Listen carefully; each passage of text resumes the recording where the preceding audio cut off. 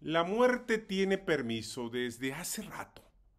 Pensamos que solamente en México. No, también allende el Bravo, en Texas.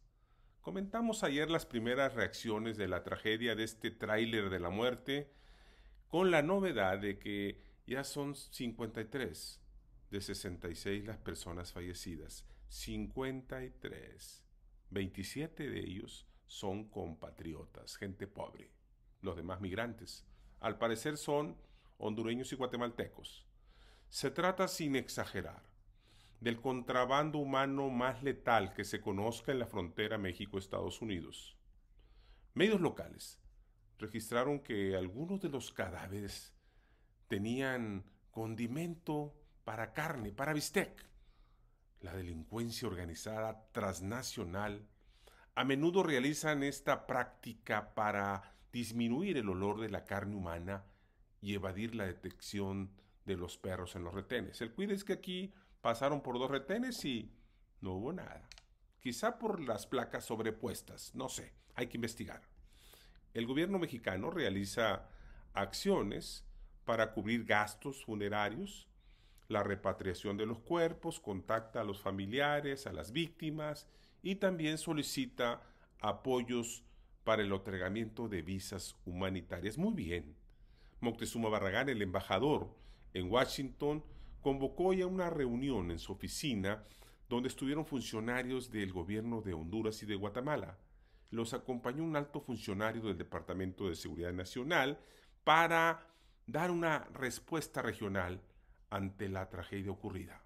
Todo eso ayuda, pero no resuelve el problema de fondo. Además, no es la primera tragedia que ocurre en Texas.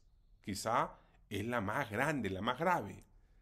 En México han sido muchas, recordemos la tragedia del pasado mes de diciembre en San Cristóbal de las Casas, Chiapas, en una carretera que murieron 55 personas, todas ellas centroamericanos, gente pobre, hermanos centroamericanos.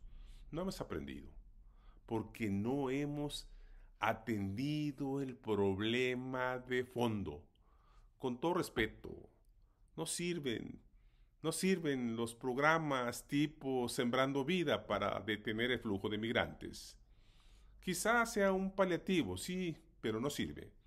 Hay que decir además que la investigación avanza rápidamente, seguramente porque la trae el Departamento de Seguridad Nacional de Estados Unidos y el presidente Biden está insistiendo. Se confirma que hay 3 detenidos. Uno de ellos, el chofer, canijo, perversamente se hizo pasar por víctima, pero una fotografía en uno de los retenes lo detectó.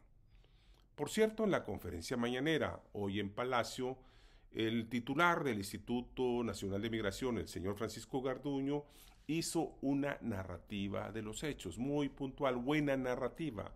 Pero con todo respeto le preguntamos, señor comisionado, ¿cómo llegaron estas 66 personas arriba de ese tráiler? ¿Lo abordaron en la frontera? ¿Lo abordaron en México? ¿Lo abordaron en los Estados Unidos? ¿Llegaron solos? ¿Qué hacen ustedes? Y la fiscalía, seriamente, hablo seriamente, para tratar la trata de personas, un asunto de delincuencia organizada transnacional. ¿Cuántas bandas han desmantelado en los últimos tiempos? Ojalá. Y la reunión del próximo martes 12 de julio en la Casa Blanca se atienda de una vez el problema de la migración o avancemos sólidamente. El presidente Biden trae buena voluntad, los republicanos no. Y en México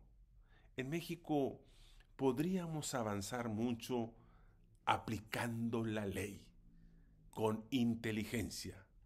Por cierto, con todo respeto, no sé a qué diablos van los fiscales de la FGR a San Antonio, Texas. Me acuerdo que fueron también en aquella matazón en El Paso, Texas, en un Walmart. Dizque para hacer una carpeta en materia de terrorismo. Por favor, vamos a darle seguimiento y vamos a echarle y denunciar estas cosas. Un fuerte abrazo a todas los familiares de las víctimas. Buena tarde.